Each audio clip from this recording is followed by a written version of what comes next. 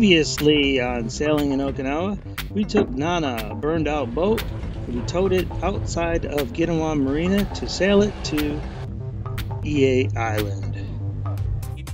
This time on Sailing in Okinawa, we reach Ie Island. We make landfall and we start the process of towing the boat into the island, and we also get to check out a pretty cool man cave. Ie Island.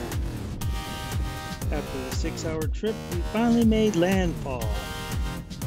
Ie Island, known for Mount Gusku or Sharp Tip, has a very distinctive mountain on the mostly flat island. Shores of Ie Island. We then reattached the rope to Nana after they had dropped sails, and we started to negotiate how we were going to enter the port.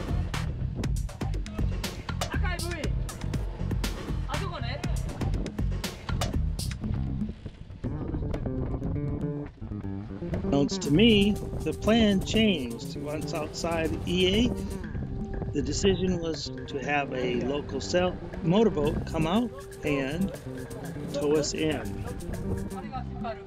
I was a little confused about what the process was going to be here, because largely due to my limited Japanese language skills.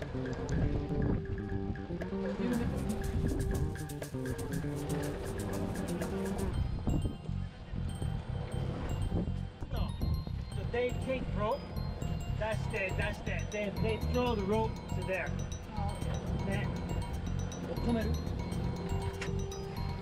The idea of throwing the rope off the boat and then having the rope thrown to the motorboat from the sailboat apparently got lost in translation. So Masato-san, my neighbor at Okinawa Port, who's at the bow of this motorboat, decided to risk some daring antics here with the ropes, and here's what happened.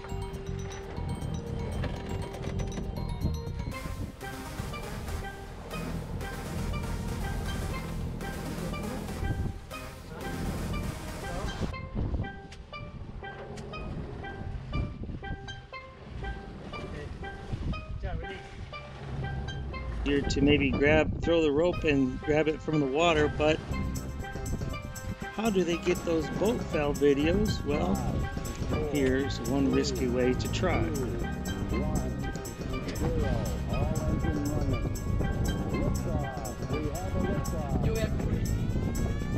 The rope's free. After releasing the ropes, the motorboat then hooked up the ropes to then tow it into Ie Island. We watched and laughed a little bit about how the difference in Okinawa dialect sometimes can cause even more confusion. But everything turned out okay.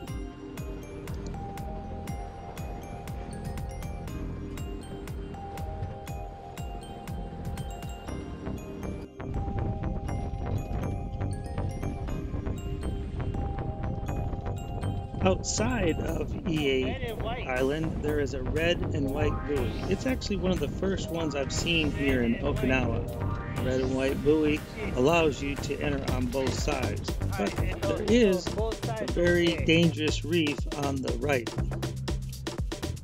You check out the water in the Ie Island port.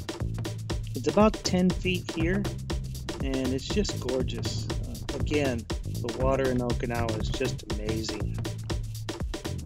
After we arrived, we got Nana secured to the pier.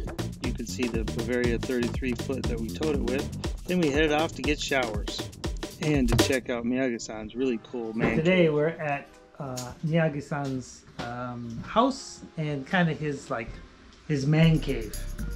So he has like all this stuff. Zenbu. So local, but super happy because this is really cool.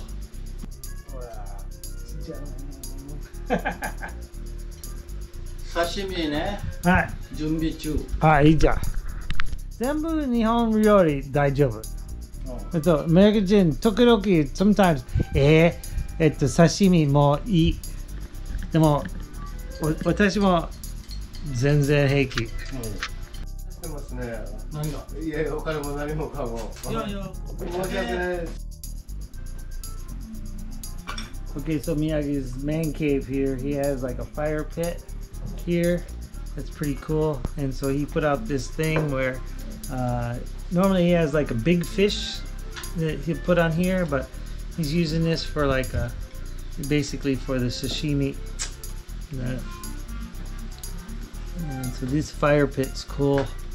And this is part of his man cave. Even has a bottle in the ceiling. It's pretty cool.